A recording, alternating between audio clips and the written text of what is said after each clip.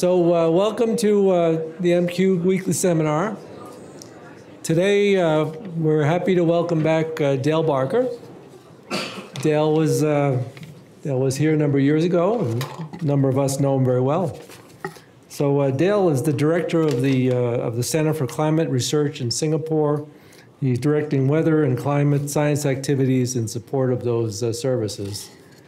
Dale has a research background in atmospheric data assimilation, use of observations in NWP and regional climate reanalysis. He led the WRF data assimilation program here at NCAR from '99 to 2009.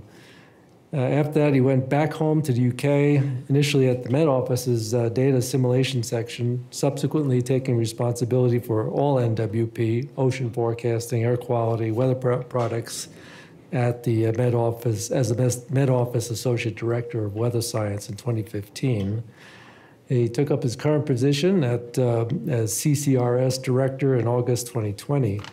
Dale's a fellow of the Royal Astronomical Society and of the Royal Meteorological Society. He's visiting professor at the University of Reading and has held a number of advisory positions, most recently as the chair of the Scientific Advisory Committee for the new Kim Korean NWP system. Now, is it true that like 80% of the people in Korea are named Kim? So that would be a... I read that someplace. So it's very appropriate. Okay, Dale is a fellow, high-resolution tropical NWP regional climate projections at the Center for Climate Research of Singapore. Yeah. Yeah, good to be back. Good afternoon, everybody. Sorry you didn't get much of a break there between those who were here for the tutorial, but if you want to stand up and stretch your legs, feel free. Don't worry about that. You won't get any strange looks from me. So, yeah, welcome, and thanks for coming along, and also to all my ex-colleagues and friends from MQ and RAL and other places. So it's great to see people here.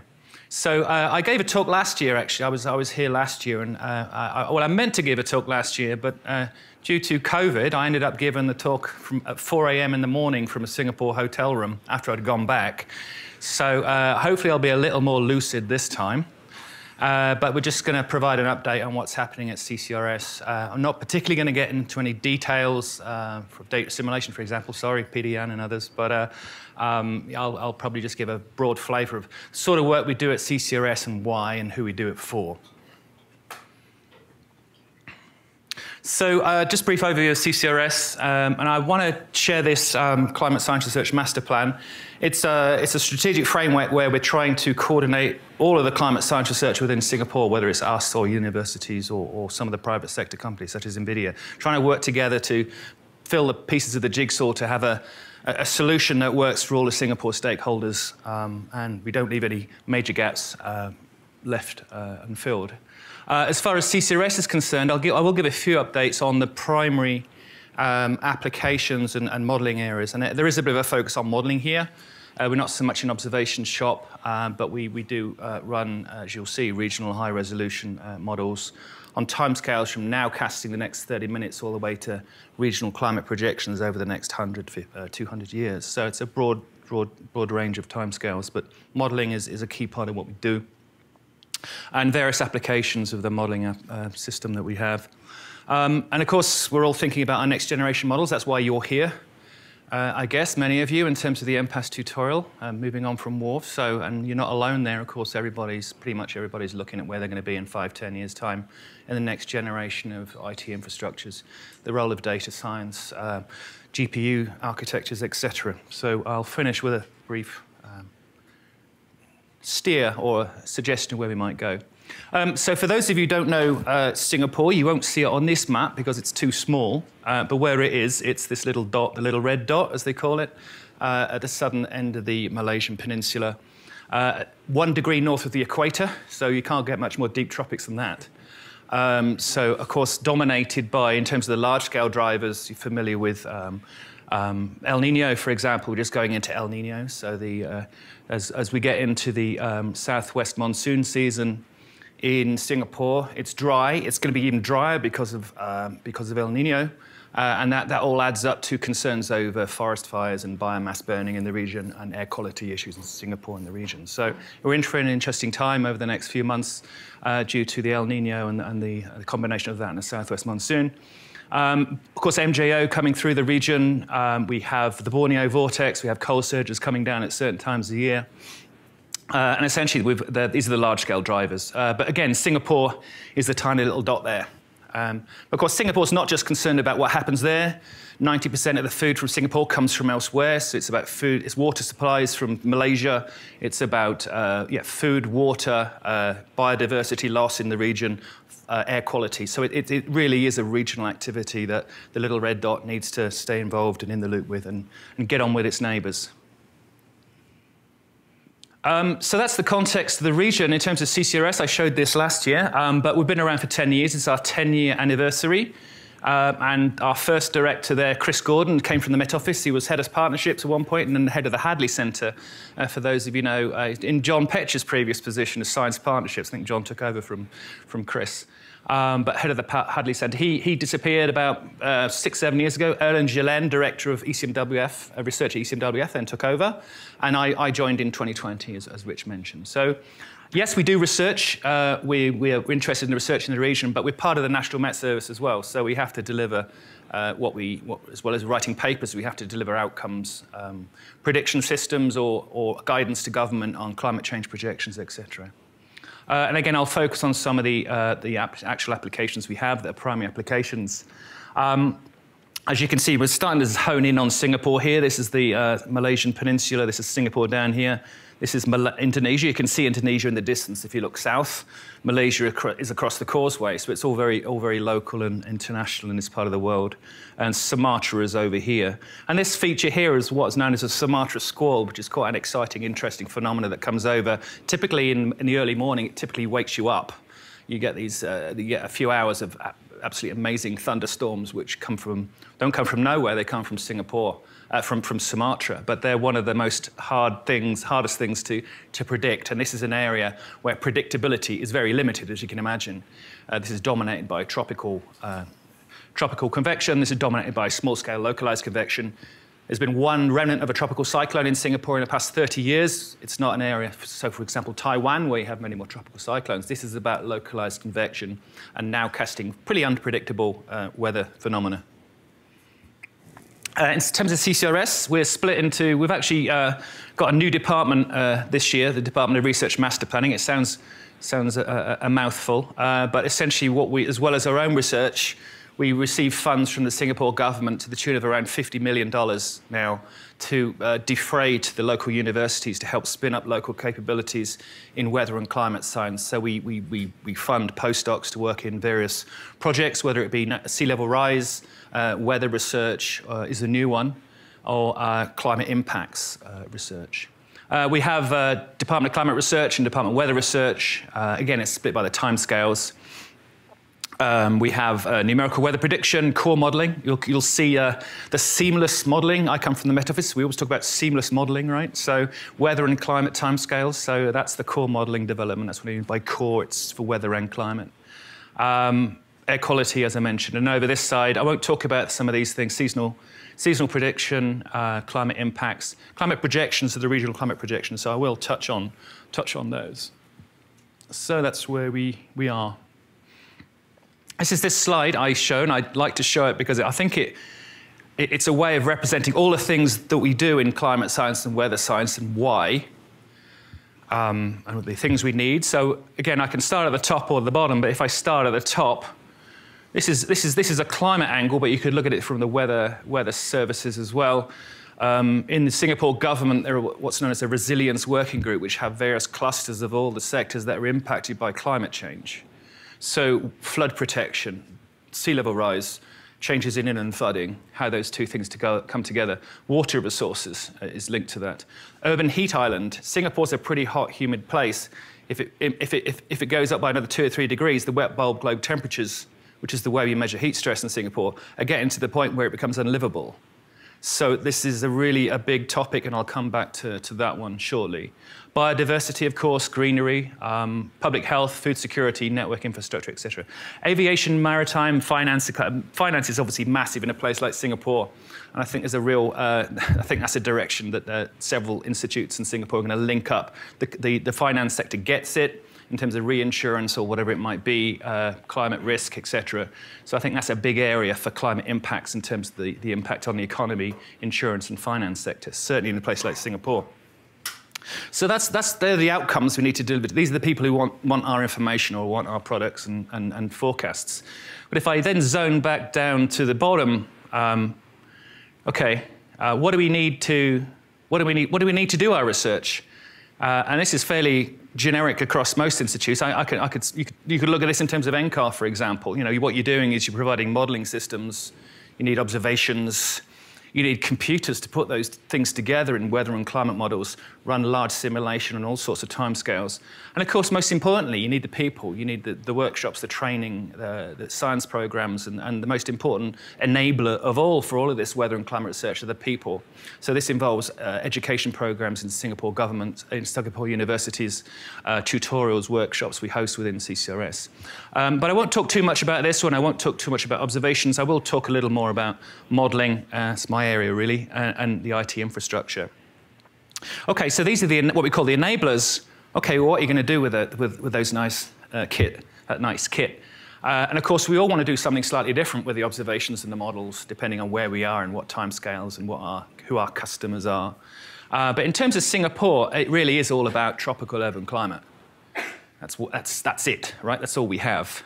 But it's not, that's the very top level line, and we can use models and IT infrastructure and people to train up and learn and provide predictions or projections of tropical urban climate for weather and climate timescales. The other thing we need is complexity. We live in the maritime continent in Singapore. It's in the name maritime continent.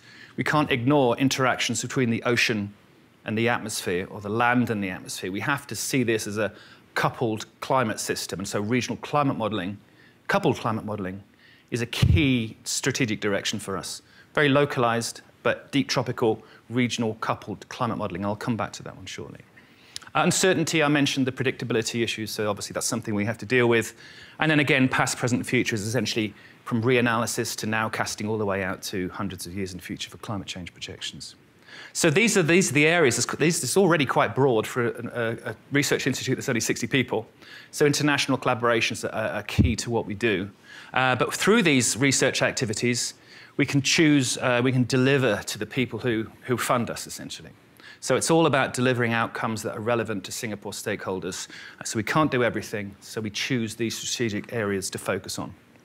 And I'll say a little bit more about what we're actually doing in that underpinning climate science region. OK, so we're a unified model partnership. For those of you, I think most of you know what the unified model is. It's a consortium built around the Met Office's unified model with the weather and climate. I mean, in this sense, unified means weather and climate timescales. So it's been around for 20 or 30 years. I think in terms of the success, what works well, I mean, there's good access to a very sophisticated model, active collaborations. I mean, there is over 1,000 scientists within the community. So I think that's one of the strengths of this kind of collaboration. Over 1,000 climate weather scientists working with the same modeling framework is a pretty powerful consortium and activity. The governance, I'll credit John here. John was one of the partnership team leads. Performance, I'll show some examples of how it performs in the deep tropics. But again, it's a global regional, that's the other aspect, global regional unified. This all works well. One of the things we get for free, actually, which is quite good in Singapore, and I'll give you a sneak in terms of what we do in terms of data assimilation. This is our domain here. This is our 1.5 kilometer SING-V DA data assimilation, NWP. It's 1.5 kilometer resolution. It cycles 3 hourly 3D VAR. DA techniques could be improved, we know. But in terms of the observations, there's a fairly wide range of observations, both conventional satellite radiances and some of the more esoteric examples coming online, for example, radar data assimilation. So that's the unified model. So what have we done with the unified model? So actually, when I was still at the Met Office, we had a project with Singapore 2013, 2018 to develop what's called SingV. It's meant to be the variable grid Singapore domain. The variable grid was never implemented, so the V is obsolete or redundant. But anyway, we stuck with the name. Yeah, one of the things about the Met Office, the Unified Modelling System, is, unlike some of the other modelling system, there is one physics package. Right? It has the microphysics and it has the convection schemes, the cloud schemes, the boundary layer schemes, etc. in there. But there's one.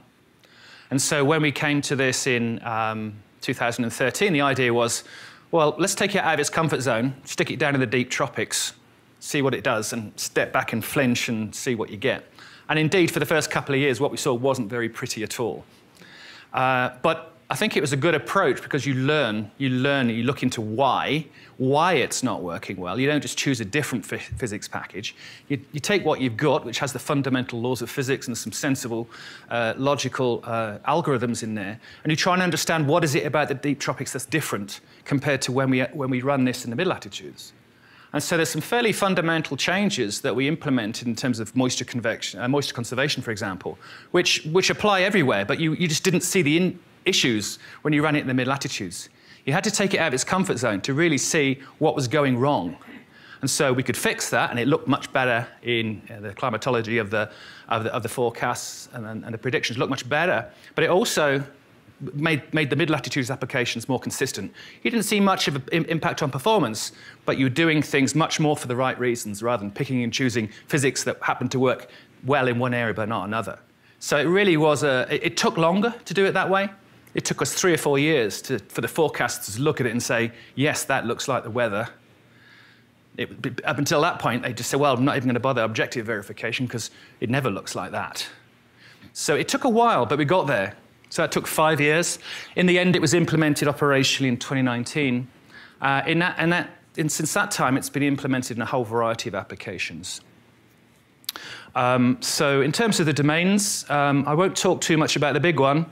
This is for the aviation application. So as you can imagine, Singapore is a regional hub.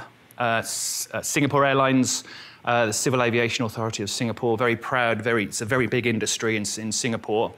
And they want to have good aviation products coming out of the weather prediction systems that we provide. So that's over a necessarily large domain. The 1.5 kilometre I showed earlier is this one. This is our workhorse with the data simulation ensemble prediction system. And I'll come back to this, but we also have a high-resolution 300 metres and 100 metres NES, which we call USingV, which is the urban configuration. So I'll talk about most of these shortly. But again, a single physical parameterization that we're trying to, if we use it in a different application, we use it and then we see if it works. If it doesn't work, let's pull it apart and see why it doesn't work, rather than choosing something else. A few papers there. So just one slide on compute resources. We've got 2 new computers this year. This one is, in the big scheme of things, relatively small. This is Utama, which is in our own building. So that's for operational NWP. It's around half a petaflop for the operational NWP. The majority of our compute resource, around 3 petaflops this year at least, is up at the National Supercomputing Centre in Singapore.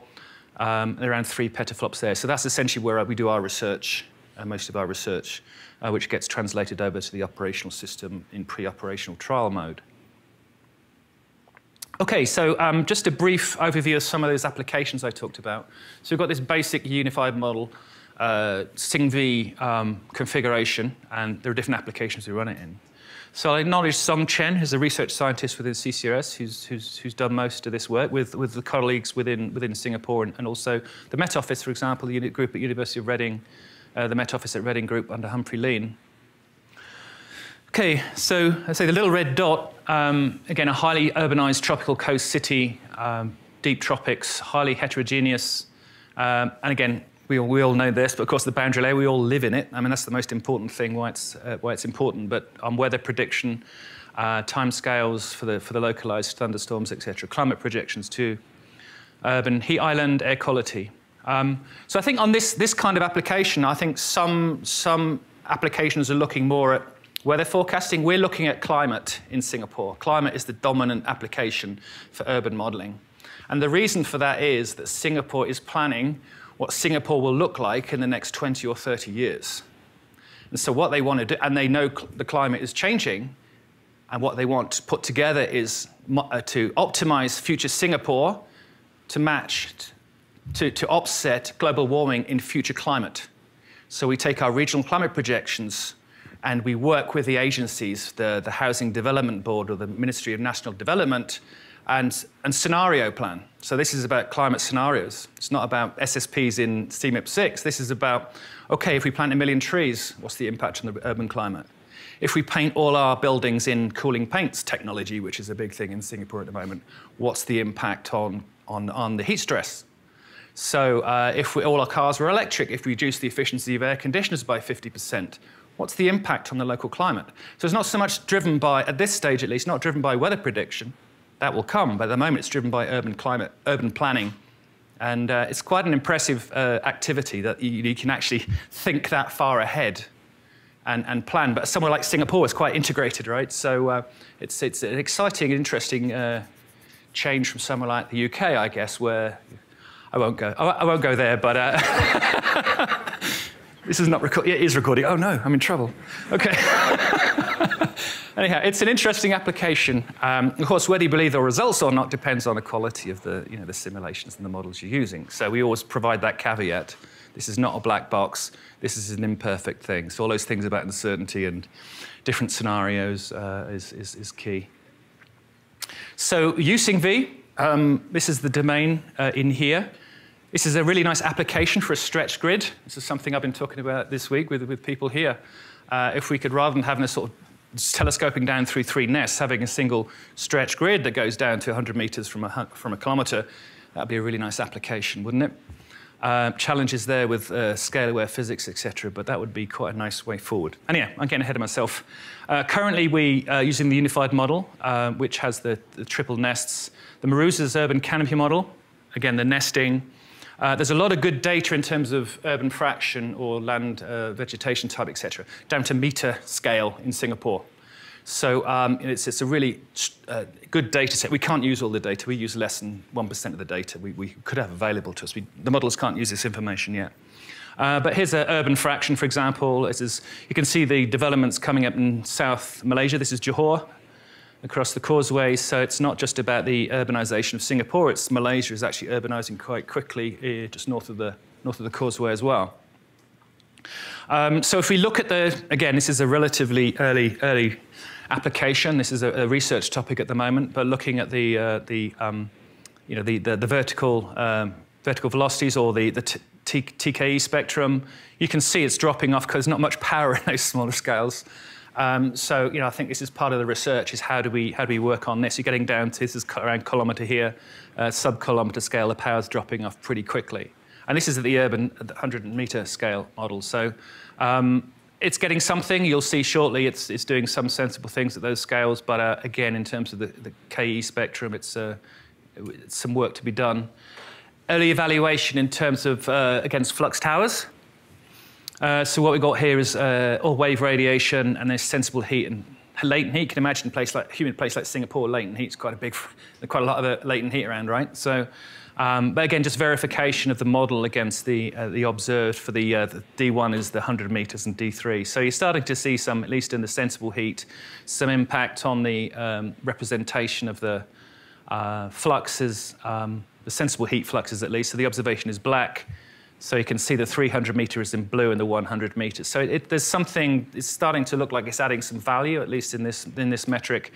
Not so much for the latent heat, so for example. So questions about what is the impact of the resolution on your humidity and the latent heat profiling, et cetera, of the high resolution model. It's not doing what we expect it to do. It's a more complicated diurnal trend in humidity compared to temperature. But again, this is the kind of research that we're working with universities to try and understand and improve the models to improve these climatologies for sub-kilometre scale climate modelling. Again, this is very early work, but in terms of just a few simulations running this and looking at the climatologies of 1.5 kilometre air temperature. So again, here's Singapore. This is air temperature. You can see this is Jurong Island, which is where all the oil refineries are. So you can see the impact of the concrete and other things out here. And we've got the D1. This is the 100 meter. So again, in terms of through the day, it gets the rough diurnal cycle. The peak during the early afternoon is pretty accurate, but again, there's a variation there. But again, early studies to look at the climatologies and the simulations in terms of surface temperature. Surface winds, again, obviously sort of the impacts of the coast. The coastal winds depends on the time of year, of course, and which monsoon season we're in. Again, a more complicated, more variable representation through the day, depending on the conditions and the season. But again, there seems to be a bit of an issue with the timing here in terms of the maximum winds. I think one of the things we see here with this is atmosphere only. So one of the issues here is how do we, and this is calling out for the impact of the ocean and with the diurnally varying SST, for example, to look at the impact of the changing sea surface temperatures around the coast of Singapore on the weather through sea breezes, etc. So again, some good research to be done, but early days. Some eye candy here, just in terms of some of the simulations in the 100-meter run. So you can see again, in this example, this is the Southwest Monsoon season. And again, just during the time of day, you can see the clouds spinning up and initiating around the early afternoon, and then going away again. Okay, that looks good. Does that look like anything like reality? So for the same time, just two snapshots here, 11 and 12, and this is the local Sentinel-2A imagery around the same time. So essentially, you're seeing the feature, you're seeing these lines of convection, predominantly in the same direction. It's not going to be in the same place. We don't expect it to, but in terms of climatologically, you're seeing the sorts of features that we observe from the imagery data at the sort of scales that we see, and at the same times of day as we see in the observation. So I think there's something good that's happening here, again, in terms of the detail variation, surface exchanges, etc., and the impact of the ocean. That's still to be decided, and a lot more research to be done in this. But this is tropical urban climate. This is our bread and butter. I think just one more on the urban application. I mentioned the impact on urban planning. So for example, the representation of anthropogenic heat, the heat that's produced by humans. Air conditioners or cars or whatever it might be. It's not about the heat that's coming off Changi Airfield runway. It's about the heat that people produce themselves, the humans themselves producing heat, or air conditioners or whatever it might be. So again, representations. We work with the National University of Singapore, for example, to look at the what the distribution is, model the distribution of anthropogenic heat in terms of air conditioning or industry, whatever it might be. And then we can simulate that in the model to try and, with and without that heat, what's the impact of human heat on the climate and the weather? So there's two examples here where we're simulating the impact without any anthropogenic heating and with the anthropogenic heating profile. And there's a difference here. So you can see the impact is mainly downtown. This is downtown Singapore in this part of the world. But it could be around 0.5 degree. So, you combine the climate change, global warming, with the impact of the urban environment, the heat coming off the buildings, etc., and the impact of the human heat from cars or from air conditioners, whatever. You can see these are all significant terms. And for Singapore, they're taking quite a positive attitude to this, because the simulations show that actually you can more than offset the impact of global warming if you do sensible things about human heat, if you do sensible things about cooled paints, or aligning the streets to align with the wind directions and build them to a certain height where you can optimize the heat stress. And so you can actually, there's a whole industry in Singapore about how you can actually mitigate against global warming, which they can't do anything about in Singapore. They're such a small, they can't do anything about that. But what they can do is change Singapore so it can mitigate against that broader picture. Same as sea level rise, of course, building that's more crude, that's building seawalls, etc. But this is much more subtle and quite sophisticated. Okay, so that's the urban application. I did allude to a bit about this is the maritime continent, and the role of the ocean is quite important in this part of the world, as it is increasingly in many modelling systems. Most Climate models have had coupled ocean for decades, right? Most modern global NWP systems have coupled models from day zero, day one. Some are getting coupled data assimilation in there. So coupled modeling is there weather and climate timescales. In many applications around the world, but for something like the maritime continent, it's a no-brainer. It has to be there. I've said some of this already, but in terms of the Southeast Asia's maritime continent, the heat exchange between the ocean and the land and the atmosphere in that part of the world, it's a huge amount of energy exchange, which is a real contributor to the global climate system. So it's not just us who are interested in this region, it's the global climate modelers, right? So yeah, again, it means we need new collaborations. We need to work with the oceanographers, the hydrologists, the air quality specialists, a whole host of different, not just meteorologists and data assimilation people now. We have to work across different organizations and different fields of science.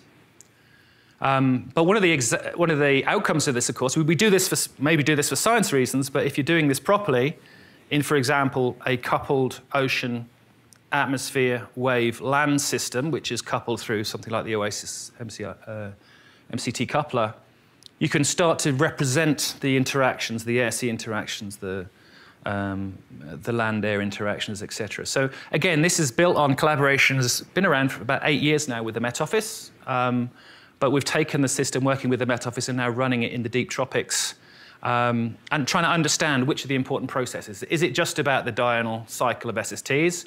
Or is it about the air-sea interactions, the sea breezes? What's the relative role of these different cross-boundary processes in terms of improving the climate or better understanding the weather and climate of the region? I always put this one, one of the challenges when we start talking about the marine environment, the South China Sea, for a variety of reasons, is pretty data sparse. It's the bathymetry of it. It's the fairly shallow seas, so Argo floats don't really work too well in there. It's piracy.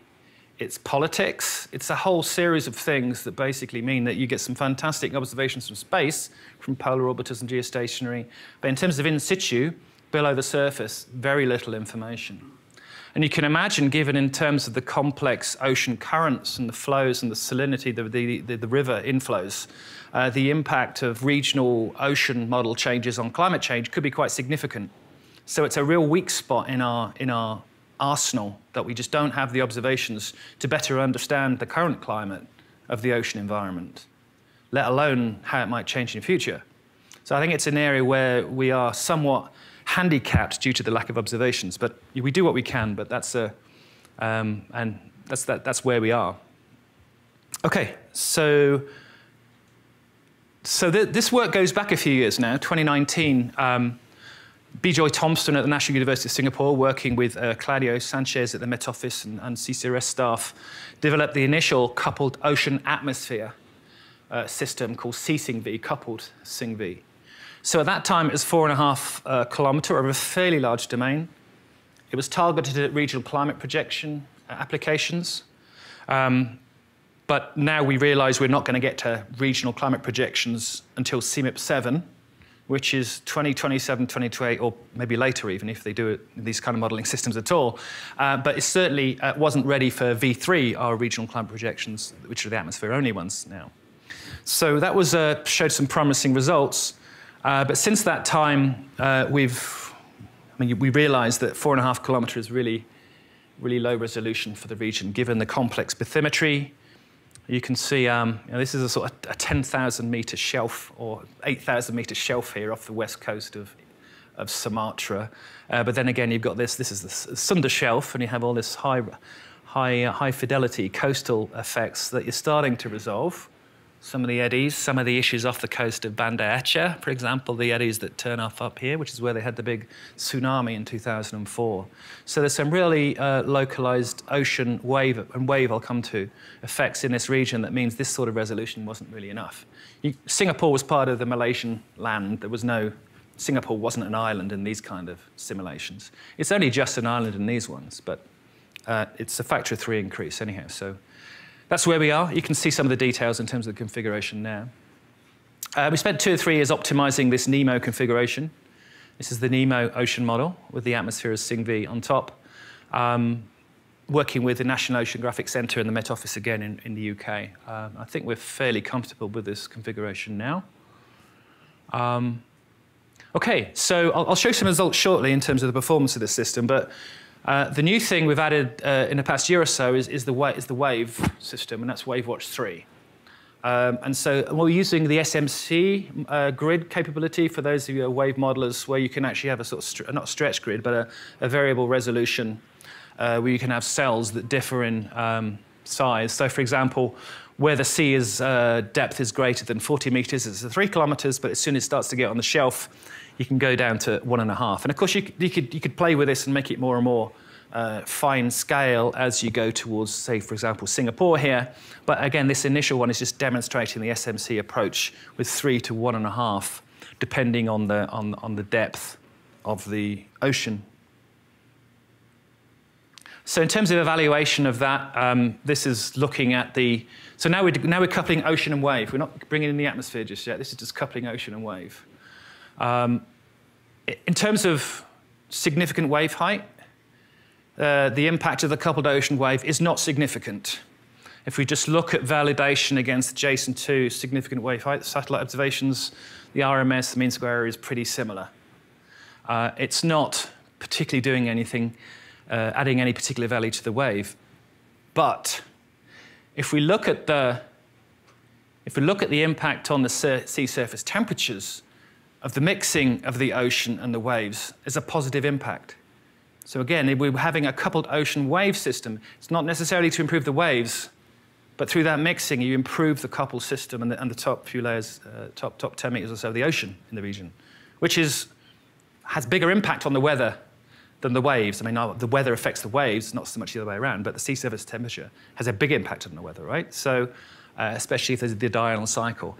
So you put it all together, and we get an ocean wave, just ocean, sorry, I can't see it. This one is the, get my glasses on, this is quite small, you probably can't see it either.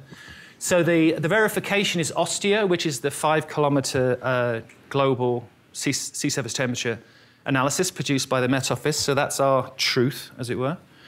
So we've got the ocean only in orange, and then we have the coupled ocean wave, and this is SST. So again, you can see that the ocean wave coupling is producing a nice impact or improvement in terms of the sea surface temperatures. So down here we see, in terms of the ocean only with no wave coupling, we're getting some quite large biases compared to Ostia in the Straits of Malacca here. This is the Straits of Malacca. That sort of goes away when you couple it, but there's this interesting impact. There's something going on the lee side or the eastern coasts of Malaysia and Sumatra that we don't quite understand. So it's better, but there are still some issues there in terms of the interactions of the ocean and the waves on the in some parts, predominantly the eastern coasts of the Malaysia and Sumatra areas.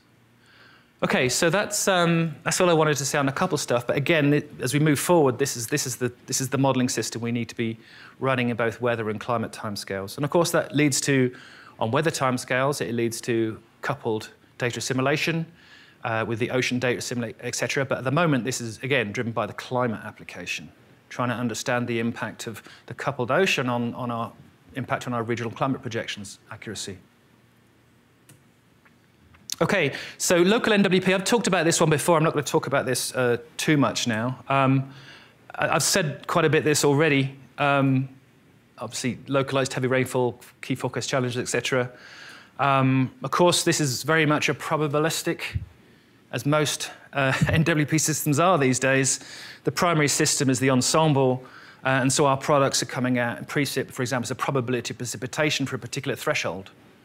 Right? It's not a deterministic forecast, certainly in this part of the world. So the probability of precipitation is the way we want to provide that information to our users. And this is, again, meteograms. You've seen meteograms from various centres, but again, seeing the spread and the uncertainty representation. We run this out to about 36 or 48 hours. So again, whether there's much value at that time is an open question, but that's the time scale at which our customers want the information from our system. So that's partly why we're doing it. But yeah, Anyway, you can see the probability of precipitation there for that forecast. Okay, I think if we're running regional NWP systems at all, I think we should always be asking ourselves, what value are we adding in terms of what we could be getting from global NWP, right? If you're not adding value, then why bother? And so to us, the baseline is always, what's the performance of the global system for particular metrics in our particular domain against particular observations? And what added value is there versus from our regional system? So we've been very clear that ever since the start, this goes all the way, this goes all the way back to 2019, before it was actually that's when it's first operationalized. To understand, are we adding value on top of the ECMWF NWP forecast, which, as you probably all know, is the #1 in the world by quite a long stretch. So what we did was, first of all, we chose the best global NWP system as our driving model, because we found early on that one of the best things you can do about your regional NWP performance is to drive it from the best global model you can get your hands on.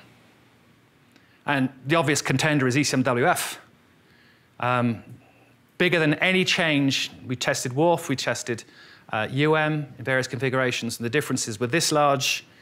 You change between freely available NSEP, GFS, pressure level data, and you run with ECMWF model level data, the difference is this big.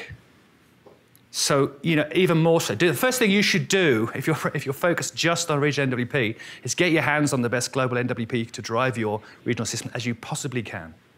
It's the biggest impact we've ever seen in regional NWP. Okay, so having got that, now we have a regional modeling system. We want to make it better. We want the products to be better. And so this slide here is essentially quantifying how much better it is. It's a little hard to read, but essentially green is better, purple is worse. And the size of the triangles indicates how much better it is. This is around 5. Again, I won't go into this. Is maybe a qualitative assessment at this stage, but the basic message is that it is adding value for many different thresholds of rainfall. And this is essentially a 24-hour forecast. So a highly predictable environment like the deep tropics, we're still adding value at 24 hours out. So there's some predictability there, and it's better than what the global models can do. But we are running at 1.5 kilometer compared to ECMWF deterministic, which is 9. But still, it's pretty hard to do to beat ECMWF. But this shows consistently that we're doing that. We were looking at the last one, having a bit of a concern that ECMWF have just had an upgrade, and we might have actually, it's going to be, the global models are getting better and better. ECMW still gets better and better. So you can't just rest on your laurels, you have to keep beating it. So you will benefit from the better lateral boundary conditions in your regional system, but there's no guarantees you're still going to beat it. You have to keep comparing. So there's some lessons learned over 10 or 20 years of running regional NWP and looking at its performance and asking this question: am I adding value, or is this just computer games? Okay, moving on from that one. Right, I need to wrap up soon. Again, apologies, I talked about this one last year a bit. I can't share too many of the results because they need to go all the way up to tomorrow. There's a meeting of the Interministerial Committee on Climate Change in Singapore to present some of the results, which I'm not showing here. I'm not allowed to. But they have to get the comms right. The results are coming out. There's some differences to the previous time that CCRS did this 5 years ago. The results, as you might imagine, are going to have some implications, and we just need to make sure that we are prepared for the consequences when we release these results to the public in January 2024. So I'm not giving too much away by saying the basic results are similar in terms of the magnitude to 5 years ago when we did this. Of course, CMIP 5 to CMIP 6, we know what the changes are. So some of the changes that have happened, for example, the acceleration of sea level rise over the past 10 years and the acceleration of ice loss from Greenland and Antarctica, for example, that's well known at the global scale. But this is really just adding value, again, in terms of the regional climate, weather, temperature, etc. So again, I don't need to go, hopefully don't need to too much details. Essentially, we're using the SING-V system again, but we're running at much higher resolution than we did, actually the Met Office did 2015. At that point, they were running this domain over 12 kilometers with an older model, and now over the V3 projections, we've run essentially a bit larger than the Cordex Southeast Asia domain, for those of you familiar with WCRP and Cordex, 8 kilometer, and then we have a high resolution nest here for some of the simulations at 2 kilometers. That's essentially our NWP domain. But of course, in the climate projections, we have to make an effort to analyze the larger scales. So yeah, again, just seeing the sort of grid versus the size of Singapore, it's not that larger place. But again, this is about regional stuff. So the impact on, one of the projects we are kicking off is the impact of climate change on Thailand rice yields, because Singapore gets a lot of its rice from Thailand, for example. Malaysian palm oil, Malaysian leafy vegetables, tomatoes. So there are particular sectors that are really interested to understand water resources in the region, drought prevalence, defense even, impact on migration, and social cohesion. These are all studies that people are starting to kick off, given the information, localized information on climate change. So again, this is going to be it took us three years to produce the data. It's about 10 petabytes of data in whole. But again, there's going to be a lot of, hopefully a lot of users in this part of the world, not just in Singapore, for this data going forward. I'm running out of time, so I won't dwell on the details, but of course you don't just rely on one GCM to drive your regional climate models. We chose 6, and there was a careful sub-selection of the CMIP6 models that we chose, and again, using different scenarios, 3 of the scenarios we chose to run in the ASSPs. Go by that one. Okay, so my last couple of slides. As I said earlier, the modeling systems need to evolve. The unified modeling system is somewhere between 20 and 30 years old. As many systems are, getting old in the tooth. Even WRF now is 25 years old, right? So we all need to move on, I think. So in terms of why, again, I think this is fairly generic. Hardware scalability issues, end of Morse or Dennard scaling, novel architectures. I've talked about some of this before. One I haven't talked about is the demand for green computing. Running regional climate projections, which produce thousands of tons of CO2, is not a good look. So it's an issue for everybody, but green computing for climate science and weather predict is, I think, a really important topic. We've got to practice what we preach and not be part of the problem, right? So whether it be running on HPCs in northern Finland, using hydropower and using the heat produced to cool the city down, which is what Lumi is doing in Europe, or actually changing the hardware to make it more efficient. It's the best they can do in Singapore, given there is no real wind power. It's the doldrums, right? The deep tropics. Solar power is possible, but Singapore's a small place, so they're not going to get much from that. So in the future, where we get to hydrogen and ammonia-powered power stations or whatever, then that might be a renewable source. But for the next 10 years or so, it's going to be fossil fuels. So working internationally to run our systems with countries that do have renewable power is something we're looking into, for example. So the software, again, needs to adjust to this new hardware. It's old. We need to do new science example for the couple of systems, and data science is a big one, which I don't have time to talk about today. This is John will be familiar with this. This is the NGMS program led by the Met Office, but the Met Office and the Unified Model Partnership are moving. Post-UM system is called NGMS, the Next Generation Modeling System. A huge effort. I think the last count is about 90 FTEs per year being invested at the Met Office in this activity. So this is not chump change in terms of a side issue. This is diverting significant resources from the current system. And some of these areas we can get into soon, and some of these areas you'll be familiar with. So NGPO, that's the processing and simulation of observations. That's JEDI.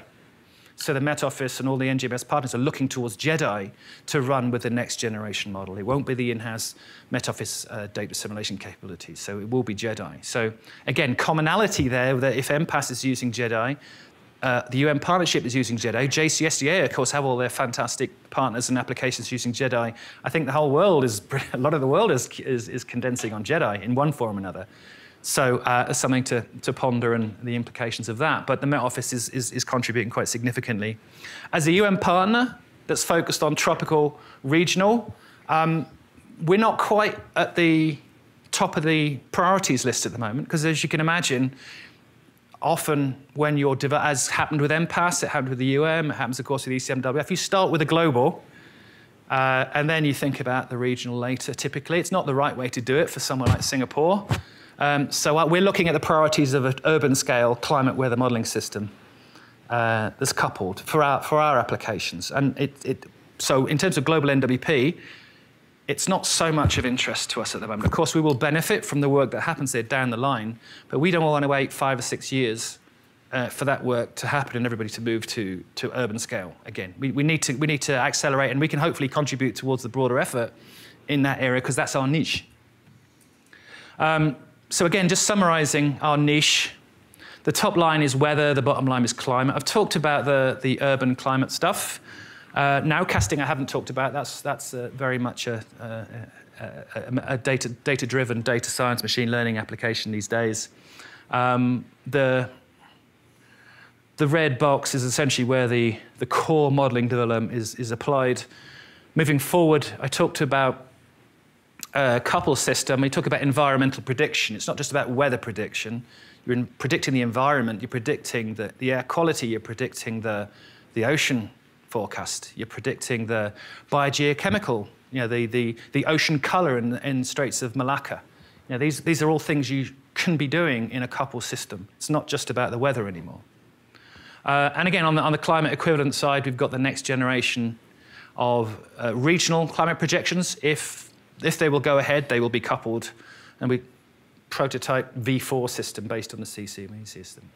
So that's the systems we need to replace. They're based in the red box. So I'll finish there. I mentioned that CCRS is a research institute, but part of the National Met Service. So we're conscious about the outcomes. It's not just about papers. It's about, we do write papers, and that's one of our metrics, but it's about the outcomes for our stakeholders in Singapore. And again, this, excuse me, is a typo. It's CSRMP, that should be Climate Science Research Master Plan. That broad picture of how it all fits together, I think is applicable generally for many different countries and many different national weather climate science activities, but the difference is in that middle layer. What's our priority? What's for our research? We can't do everything. Nobody can do everything. So what are we really interested in? And it's tropical urban climate. So I think that's probably all I want to say. So I'll stop there. Thanks very much.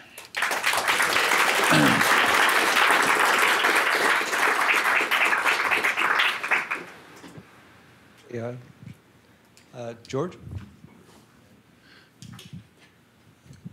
Thanks for an interesting talk, Dale.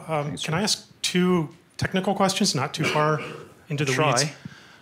The first is you run on various meshes from 8 kilometers down to 100 meters. I was curious, where do you turn off your convective parameterization, and how, if you do, how did you decide where to do that?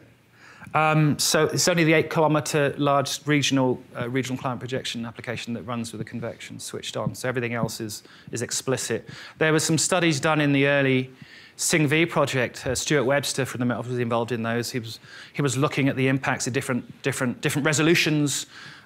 We found generally the impact of resolution was quite limited, actually, compared to improving some of the parameterization schemes. So it was a bit of a no-brainer to switch to the explicit convection off. It did have a positive impact, but anything below, yeah, it's only the 8 kilometers. So all the other ones are 2-kilometer or higher resolution. They're all explicit. Okay, cool. Thanks for clarifying that. And the other is that interesting figure you had with all the green and purple triangles pointing up and down. I'm sitting kind of far away. What are some of the metrics that you're looking at, and what's the purple one in the bottom line that just CMWF's kicking your butt? The eye is drawn to that one, isn't it? Yes. So this is fractional. This is rainfall. So I should have explained it. This is rainfall. This is fractional skill score. So when I asked what the priorities for prediction in Singapore were, number 1 is rainfall, number 2 is rainfall, number 3 is rainfall. So fractional skill score. This is the Hinton diagram, which is typical of, you'll see this a lot from the Unified Model Partnership. It's based on fractional skill score, and it's the delta between the fractional skill score, normalized between that and the ECMWF, essentially. So these are the different percentiles and thresholds. So you have 1, 3, 10, 300, and then percentiles there. So yeah, this one, I keep saying we should take it off, because who cares about 1 millimeter of rain in terms of impacts? I don't have a satisfactory answer of why the ECMWF system produces consistently better fractional skill scores for 1 millimeter an hour rainfall. It may be a smoothing issue, it may be an issue with the observations, I really don't know, but what we're really interested in is up here, right? This is the intense rainfall, so yeah, I should really take that off and stop people asking the question. Hey Dale, Joseph here. So you have, like, there's a lot of really exciting research work that's going on in the maritime continent that's funded by the CCRS folks in the master research plan thing. So I was wondering, like, if an international, like, if like you want to have international collaborations, like, what is the pathway to doing that? Because I mean, the Singapore's version of NSF doesn't fund overseas stuff directly. So what's the pathway to get into it? Correct. There is a bit of a, as you well know, Joe, there's a hard line between the government funding for the Ministry of Finance, which comes to us. So we get funding, we have CapEx, and we have our own staff. We also have funds to fund internationally. And we've funded the Met Office. We funded NCAR in the past, actually. Actually, before I was at CCRS, they funded the Met Office. We funded NCAR in the past to do some of that WRF-UM comparison stuff. So they're funding directly for us, and that can go international. The money you're referring to from the National Research Foundation, or NSF equivalent in Singapore, can only go to the university. We can manage it. So I mentioned the $40 million of money we get from the National Science Foundation, NRF, equivalent of NSF. The NRF, give that to us, and we can't touch it. We go to the Ministry of Finance to have the program managed to manage. So that's where the Department of Research Master Planning is. They're program managers. And then we can bring in the funds from the National Research Foundation, defray that to local universities. So there's now $50 million that we're managing on behalf of NRF that is going out through 3 different research programs. There's the National Sea Level Research Program, 5 projects under that with the universities. And they have international partners. So in terms of your question, how do you get involved? I think the short answer is get involved with the universities for the National Research Foundation money. So, you mentioned refineries in Singapore. Yeah. How are you dealing with aerosol cloud interactions in your modeling system? Very good question. John may be able to answer that one better than myself. Thanks, John, for coming along. John Petch, new NCAR CGD director.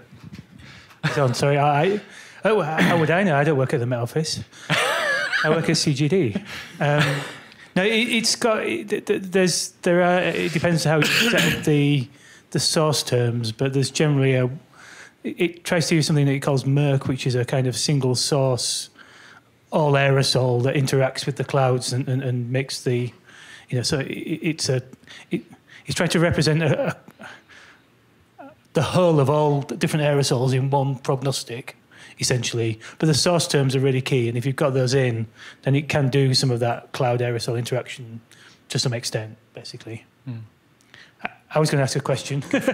Now I've got the microphone. I was kind of interested in your perspective on the energy spectra, because you're running at 100 meters, which is what, a resolution of, let's say, 500 meters. It wasn't wildly out from where the energy was dropping off, where you think that the resolution cutoff is. So why did you have such a high expectation of it being better than that? It just seemed to drop off dramatically at around 500 meters, which is probably what you expect with the 5 delta X. Yeah. Right. So maybe that's not so unexpected. But if we're one thing this is doing is actually we're not necessarily using that information. So again, it's not perhaps expected and perhaps not such a big issue, because what the system is being used for is to provide the driving mesoscale data for microscale models. So there are a couple of microscale models at Palm4U, Fast Eddy, InRAL, that kind of microscale modeling, LES type system. So we're not trying to get down to truly resolving 100 meters. We're providing the mesoscale environment that microscale models can then use to get down to street level or whatever it might be. So maybe I shouldn't be worrying about it too much. Thanks, John. Okay, I think we're at our 3 o'clock time limit here. Some of you have been sitting here for 2 hours. So I think we'll call it quits right now. Thanks again, Dale.